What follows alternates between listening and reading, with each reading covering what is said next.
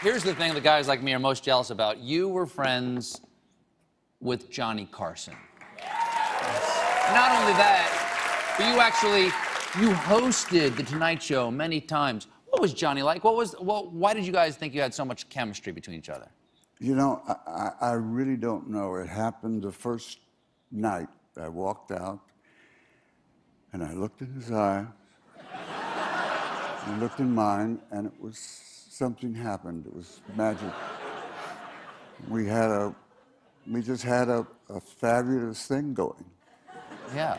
You know, I mean, and he just let me go. I mean, and I was smart enough to let him set him up for a couple of jokes. Yeah.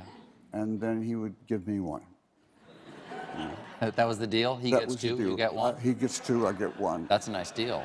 And later I had to give him 4.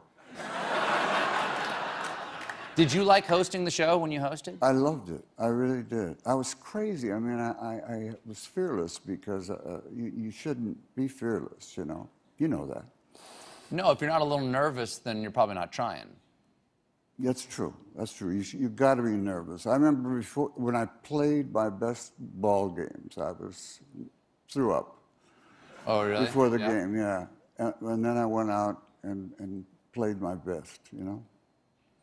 And that's the same with actors. They usually throw up and go out and do their best shows. Do you throw up before the show? I apologize for not vomiting before tonight's show.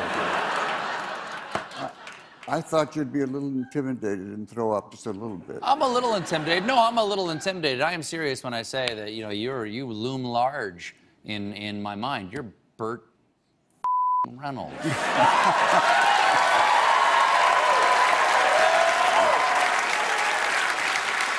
You got any advice?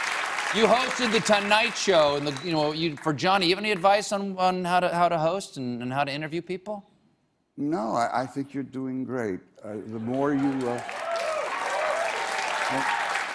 you call somebody Burt Reynolds, I think you're doing great. Well, ladies and gentlemen, his name is only Burt Reynolds, but you know how I feel about him. The book is But Enough About Me, available beginning right now. We'll be right back. Thank you, Burt.